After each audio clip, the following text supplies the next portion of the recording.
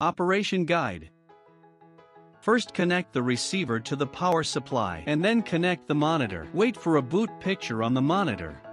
Then connect the transmitter to the USB power supply. After the light is on, connect the HDMI port to the computer. The transmitter will pair automatically for about 20 seconds.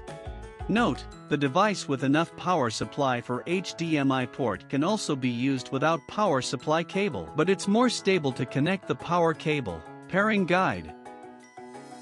First, long press the button on the back of the receiver with the thimble. After the screen display enters the pairing mode, wait for pairing. Press the transmitter button for about 2 seconds until the blue light flashes.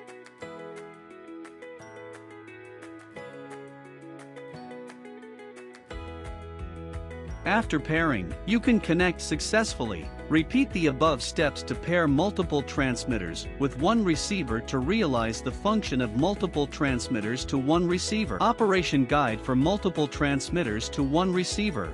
Connect the device according to the operation guide. It takes about 20 seconds to start up an auto pairing. When you need to switch the transmitter, you just need to press the button of the transmitter in use to disconnect. Then click the second transmitter to display.